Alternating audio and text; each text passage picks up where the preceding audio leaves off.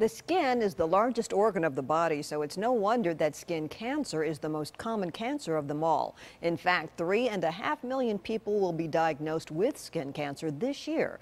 But now doctors are working on a personalized vaccine that could stop this deadly disease in its tracks.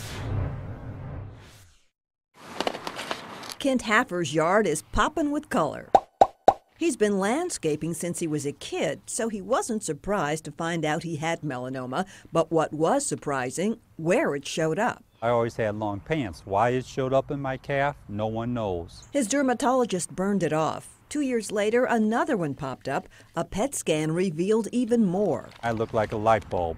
Everything lit up. Surgeries, chemo, and drugs have put Kent's cancer into remission. Now he's receiving a personalized melanoma cancer vaccine. Cancer medicine is in the midst of a very dramatic shift away from conventional cytotoxic chemotherapies towards new treatments and approaches that can exploit genetic changes or alterations in the cancer genome. By sequencing Kent's genome, researchers at Washington University can tell which cells are cancerous. The personalized vaccine is then made to help the immune system identify those cells and destroy them. It's customized for each patient because these mutations turn out to be unique to each individual patient. Today, Kent's cancer remains in remission. He hopes his story will inspire others to never give up. If you get melanoma, put up your fists and be ready to fight.